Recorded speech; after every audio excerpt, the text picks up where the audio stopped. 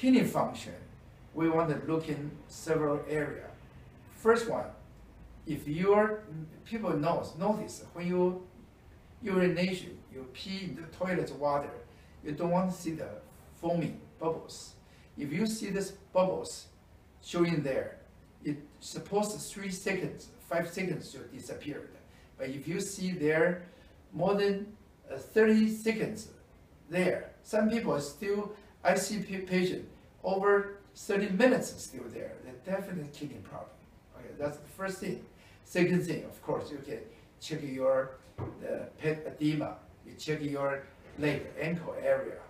Usually, if in the morning you already see you have a pet edema in the ankle area or leg area, it definitely is kidney problem.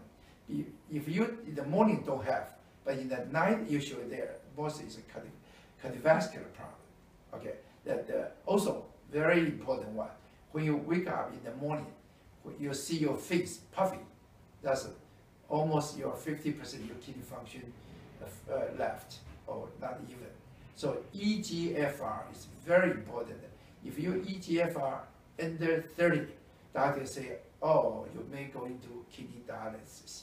Okay, BUN creatinine, of course, important, but this one also important.